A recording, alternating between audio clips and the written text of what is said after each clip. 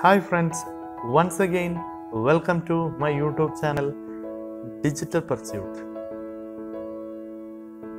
ഇന്ന് ഞാൻ നിങ്ങളോട് ഷെയർ ചെയ്യാൻ പോകുന്നത് ഒരു ആൻഡ്രോയിഡ് ആപ്ലിക്കേഷനെ കുറിച്ചാണ്. ആ ആപ്ലിക്കേഷൻ നിങ്ങൾക്ക് മൊബൈൽ സ്ക്രീൻ റെക്കോർഡ് ചെയ്യാവുന്ന നല്ലൊരു സ്ക്രീൻ റെക്കോർഡറാണ്. ഈ ആപ്ലിക്കേഷൻ്റെ പേരാണ് DU റെക്കോർഡർ.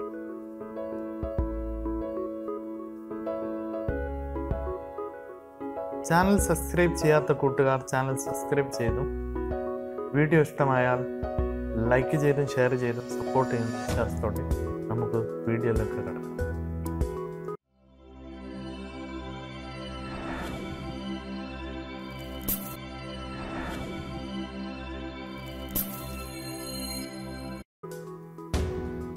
നമുക്ക് ഈ ആപ്ലിക്കേഷൻ പ്ലേ സ്റ്റോറിൽ നിന്നും ഡൗൺലോഡ് ചെയ്തെടുക്കാവുന്നതാണ്.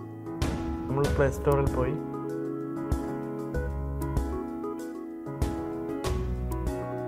DU റെക്കോർഡർ എന്ന് സെർച്ച് ചെയ്ത് കഴിഞ്ഞാൽ നമുക്ക് കിട്ടാവുന്നതാണ്.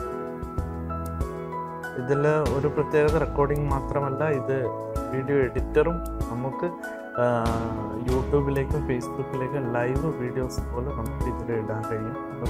ഇതിൻ്റെ ഒരു പ്രത്യേകത. എൻ്റെ ഫോണിൽ ഓൾറെഡി ഇൻസ്റ്റാൾ ആയതുകൊണ്ട് ഞാനിത് ഓപ്പൺ ചെയ്യും. ഓപ്പൺ ചെയ്താൽ ഇങ്ങനൊരു ഇൻ്റർഫേസാണ് നമുക്ക് കിട്ടുക. ഇതിൽ ഈ ഫസ്റ്റ് ഇൻ്റർഫേസിൽ കാണിക്കുന്നത് നമ്മൾ മുന്നേ റെക്കോർഡ് ചെയ്ത് വെച്ച വീഡിയോസുകളാണ് കാണിക്കുന്നത്. അത് ആവശ്യാനുസരണം നമുക്ക് ഈ സോഫ്റ്റ്വെയറിൽ തന്നെ എഡിറ്റിങ്ങും കട്ടിങ്ങും ട്രിമ്മിങ്ങും ഒക്കെ ചെയ്തെടുക്കാൻ പറ്റുന്നതാണ്. പിന്നെ നമുക്ക് പറയാനുള്ളത്, ഇവിടെ സ്ക്രീൻഷോട്ട് എടുത്ത ഇമേജുകളാണ് കാണിക്കാൻ പോകുക. ഈ ക്യാമറയുടെ സിമ്പിൾ ഇപ്പം നമ്മൾ സ്ക്രീൻഷോട്ടൊന്നും ഇല്ലാത്തതുകൊണ്ട് ഇതിലൊന്നും കാണിക്കില്ല. ടൂൾസിൽ വരുന്നത് edit video, merge video, video to ഗിഫ്, wifi transfer, video image, സ്ട്രിച്ച് image, അതായത് ഇമേജ് കട്ട് ചെയ്യുക, എഡിറ്റ് ഇമേജ് ചെയ്യുക, അങ്ങനെ പല ഓപ്ഷൻസും ഇതിൽ വരുന്നുണ്ട്. പിന്നെ നമുക്ക് കാണാനുള്ളത് സെറ്റിങ്സ് ആണ്. സെറ്റിങ്സിൽ ഫസ്റ്റ് ഉള്ളത് അതിൻ്റെ വീഡിയോ റെസൊല്യൂഷൻ നമുക്ക് സെറ്റ് ചെയ്ത് കൊടുക്കാൻ പറ്റും. നമുക്ക് എത്രയാണോ നമ്മൾ ഉദ്ദേശിക്കുന്നത് അത് ഏത് റെസൊല്യൂഷനിൽ വേണമെങ്കിലും സെറ്റ് ചെയ്ത് കൊടുക്കാൻ പറ്റുന്നതാണ്.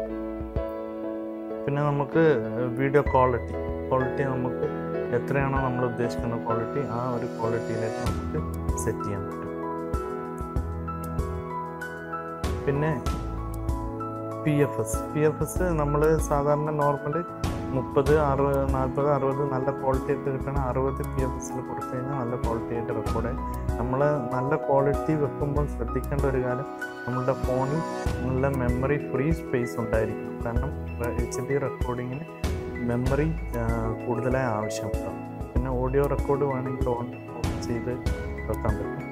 പിന്നെ ലൊക്കേഷൻ നമുക്ക് സെലക്ട് ചെയ്ത് കൊടുക്കാൻ പറ്റും, എവിടെ അത് സേവ് ചെയ്യണം.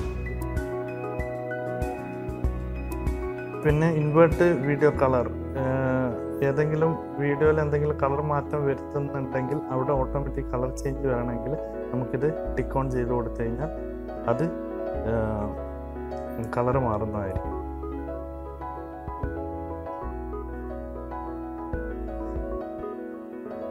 പിന്നെ റെക്കോർഡിംഗ് മോഡ്, അത് സ്റ്റാൻഡേർഡ്, ബേസിക്, രണ്ട്.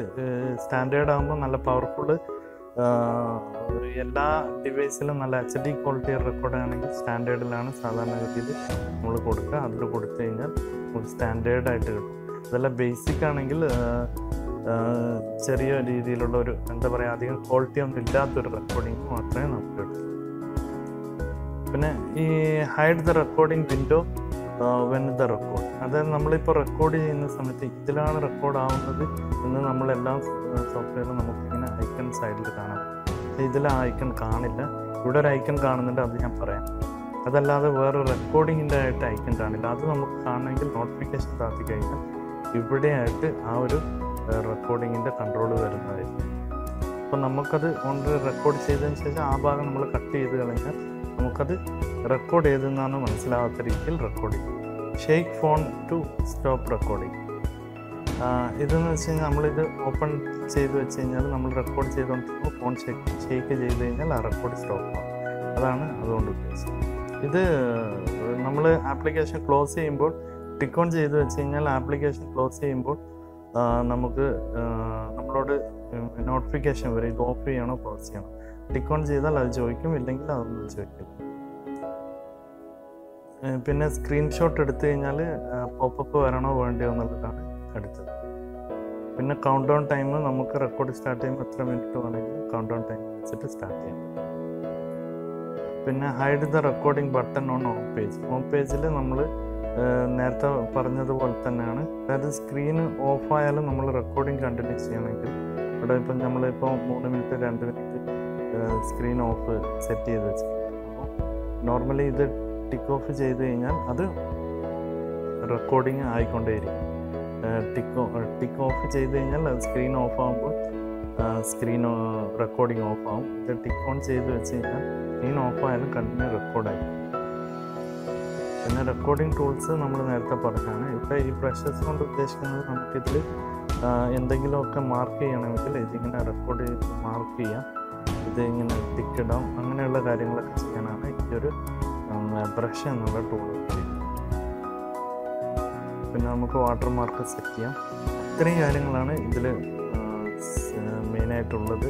നമുക്കിത് എന്തെങ്കിലും ക്ലോസ് ചെയ്ത് ചെയ്യാവുന്നതാണ്. ഈ വാട്ടർ മാർക്ക് എന്തെങ്കിലും അടയാളപ്പെടുത്താനുണ്ടെങ്കിൽ മാത്രം അത് ഓപ്പൺ ചെയ്ത് ചെയ്യാവുന്നതാണ്. അപ്പോൾ ഇത് വളരെ നല്ലൊരു സ്ക്രീൻ റെക്കോർഡറായിട്ടാണ് എനിക്ക് ഫീൽ ചെയ്തിട്ടുള്ളത്. അതുകൊണ്ടാണ് ഞാൻ നിങ്ങളോട് ഷെയർ ചെയ്തിട്ടുള്ളത്.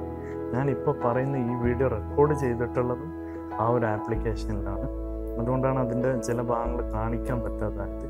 അപ്പോൾ ഈ വീഡിയോ കൂട്ടുകാർക്ക് ഇഷ്ടമായിരിക്കും എന്ന് കരുതുന്നു.